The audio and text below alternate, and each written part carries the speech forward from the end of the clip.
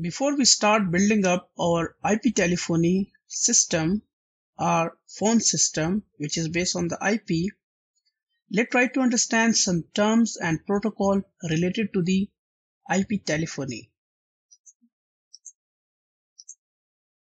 IP protocol work at a network level where information is sent in packets called IP packets.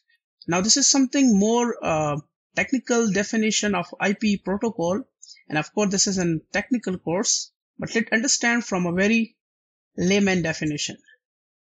The network that we connect our computer devices like laptop, etc. is an example of this network.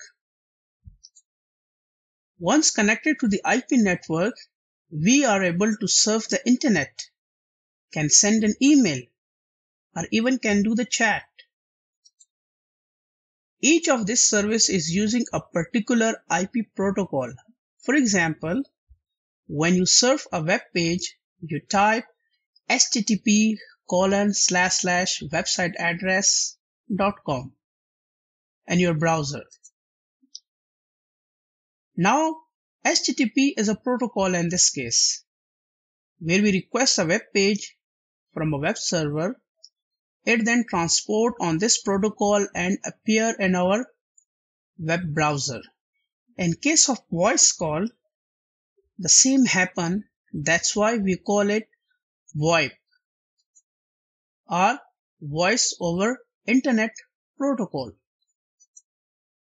As HTTP is a protocol carries web pages from web server to our web browser, similarly, we need a protocol that can carry our voice from our endpoint device like IP phone to the voice server, and then voice server forward it to our dialed destination.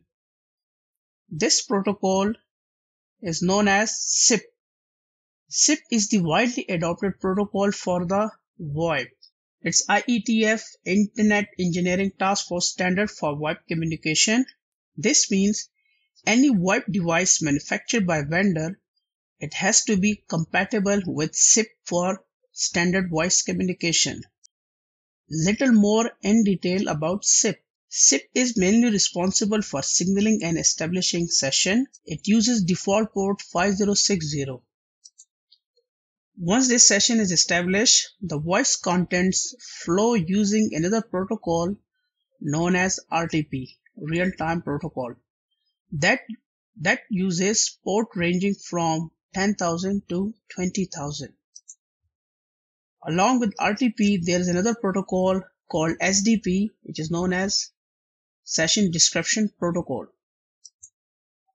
The SDP contains information about established session, like which voice codec is being used.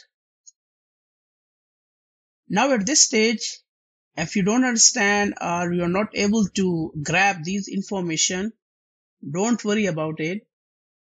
As you progress with the course, you will get used to it.